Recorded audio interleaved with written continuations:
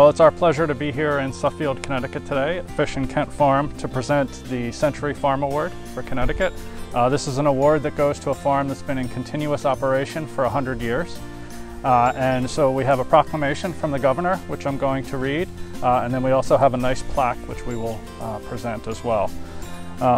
So the site has been in agricultural use for 150 years and in the same family for more than a century.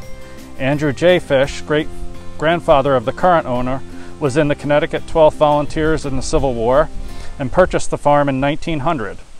Andrew J. Fish did well with the farm until the Great Depression in 1928, when farming became difficult. They lost one of the tobacco sheds in the hurricane of 1938. The stalls in the barn housed draft horses for tobacco cultivation until the 1940s, and the last tobacco crop was destroyed in the 1955 hurricane. The sheds were rented to General Cigar, and tobacco fields were rented to the Coulter Dairy Farm. Strawberries and vegetables were sold to Winter's Market in New Haven until the 60s. General Cigar rented the sheds until the 1960s. The second tobacco shed was lost due to arson in 1980.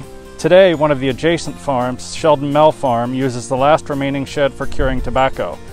The site had pigs in the 1940s and 50s and goats in the 1970s. The basement of the main barn was used for dairy up until the mid-20th century, and the barn stalls were used for riding horses until the late 50s.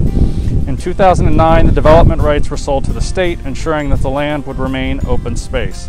Currently, there are 8 acres of hay, hens, honeybees, and a small orchard, and 20 acres are rented to a local dairy farm for corn. A forest management plan was just completed for the approximately 45 acres of woodland, and trees will be harvested when lumber prices increase. So here is the proclamation from the governor. Thank you. And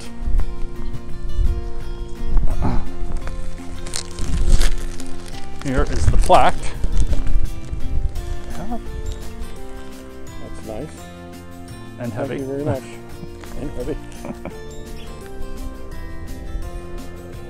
Okay.